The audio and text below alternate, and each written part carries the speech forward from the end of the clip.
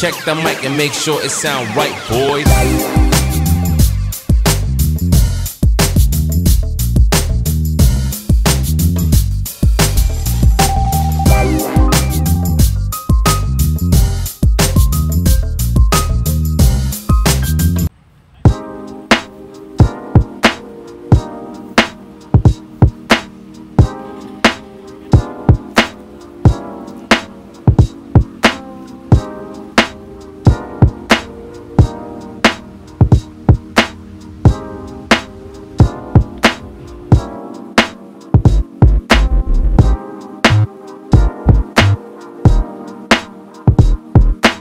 Hey, how's it going? Welcome to my YouTube channel. Today another review. যেটা review করতে যাচ্ছি সেটা হচ্ছে Honda Cbr repsol Indonesian version. তো এই বাইকটা নেওয়ার জন্য আসলে অনেকেরই ঝোঁক থাকে, খুবই এক্সপেন্সিভ একটা বাইক। যদি এডিশন ধরেন সেটা হচ্ছে সিনিয়র এডিশনের একটা বাইক। এটা অনেকটা আগেই লঞ্চ হয়েছে। নাওএডেজ যে বাইকগুলো দেখতেছি এগুলোতে অনেক ফিচার অ্যাড করা হয়েছে, like ABS and other ফিচারগুলো, but এই বাইকটাতে ABS নাই। এটা সিনিয়র এডিশনের একটা বাইক, ডবল ডিস্কের একটা বাইক, আর all over shape finishing almost same নাওএডেজ যে বাইকগুলো আমরা দেখতেছি।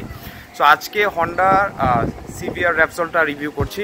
So in the next one, first thing first, here is the common basic thing.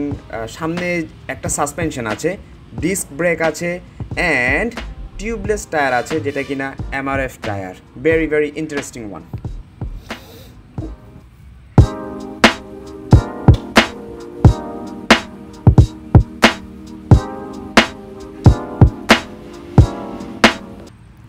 On the back side, here is another disc brake, suspension, tubeless tire, exhaust, and great looking on the back side.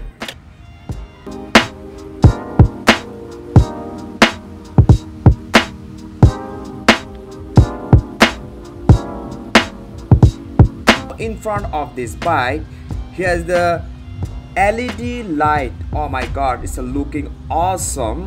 And আপনারা দেখতে পাচ্ছেন যে দুইটা fog light দেখা যাচ্ছে। এটা completely extra ভাবে লাগানো হয়েছে ডেকোরেশন পারপাসে।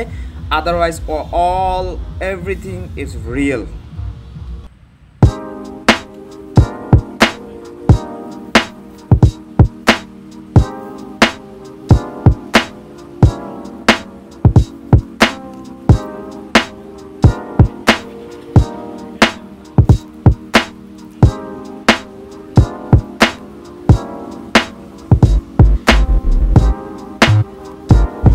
Now we are talking about powerhouse.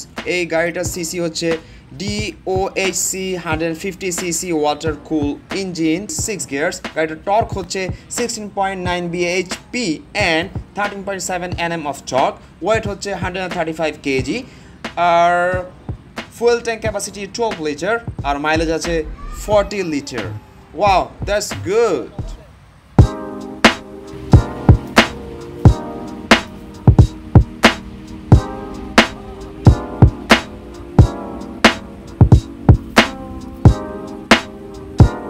This one of coolest part on this bike. আপনারা ডিজিটাল মিটারে দেখতে পাচ্ছেন বাম পাশে হন্ডার লোগোটা দেখতে পাচ্ছেন, তার পাশেই আছে কিন্তু গিয়ার অপশনটা। গাড়িটা অলরেডি আমি মেনশন করেছি 6 গিয়ারের একটা গাড়ি। তাছাড়া এখানে আপনারা ফিউচার পাচ্ছেন ফুয়েল, স্পিড, মাইলেজ এবং সব কিছুই এই মিটারটাতে শো করছে। তো আজকে এই যে Cbr নিয়ে আমার যে এক্সপিরিয়েন্স ছিল আমি সেটা সবার সাথে শেয়ার করলাম। তো ওভারঅল Cbr গাড়িটা আসলে একটা জোজ এবং গ্রেট লুকিং একটা গাড়ি, ওইটা নিয়ে আসলে কারো কোনো সন্দেহ নেই। এটা যেহেতু অনেকটা আগে লঞ্চ হয়েছে, যখন Yamaha R15 B2 লঞ্চ হয় তখনই এই Cbr এডিশনটা লঞ্চ করে তারা। তো দোনোটা আসলে স্পেসিফিকেশন সেমই ছিল ইন মাই ওপিনিয়ন। ওভারঅল দোনোটা ওই টাইমে খুবই স্পোর্টসি লুক এবং যে ফিচারগুলো তারা দিয়েছিল সেই অনুযায়ী দোনোটার ভেরিয়েশন সেম।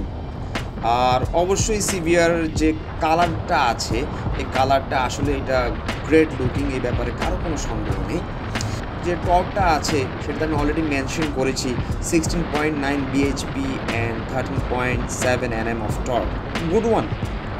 আর এই গাড়িটা আরেকটা জিনিস ভালো দিক মনে হচ্ছে যে সেটা হচ্ছে মাইলেজটা খুবই ভালো দেয়।